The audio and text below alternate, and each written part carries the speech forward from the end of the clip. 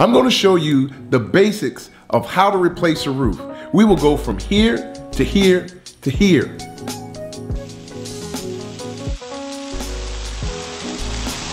So many people want to burr, house hack, or buy an apartment building and don't know anything about construction.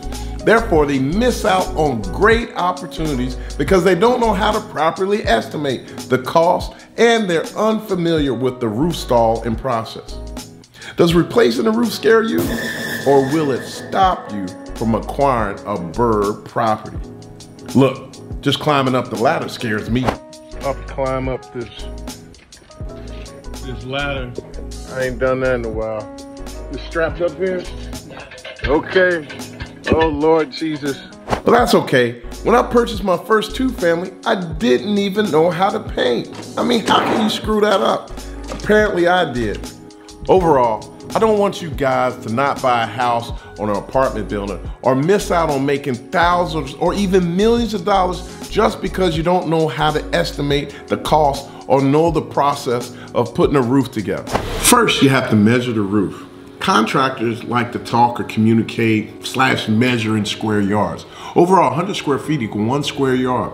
This roofing area of this subject house is 1,800 square feet. Therefore, we divide 1,800 by 100, but it equals 18 square yards.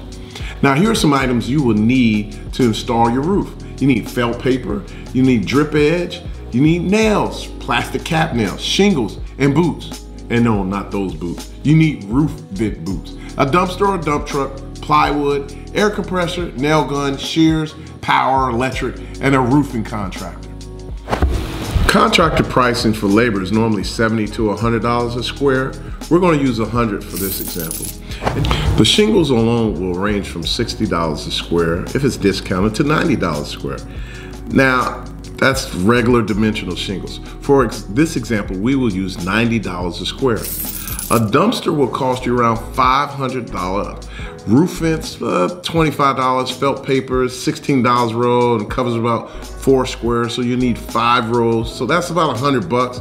Then you'll need some flashing, nails, that's another $50. So total combined material and dumpster is $800. That price does not include shingles. So you take the 800 divided by 18, that'll come out to be about $44 a square. So let's just round it up to $50 a square. Wow. So your total cost per square would be around $240 a square. That includes your shingles of $90, labor at $100 a square, and your material. So anything over $240, you're kind of paying retail. Now, I typically pay anywhere from $150 to $180 a square, depending on the contractor's skill set. Now, check this out. A contractor can sell a roof for $800 to $1,000 a square, depending on the complexity, if it got dormers, the pitch. But look, now that you know that, let's install a roof. First, we have to climb up the ladder. Look at we going.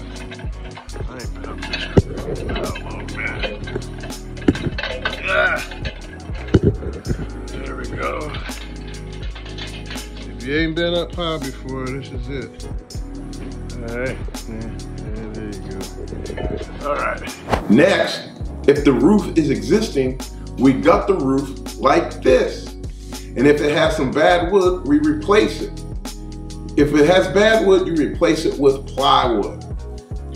Then you install the drip edge.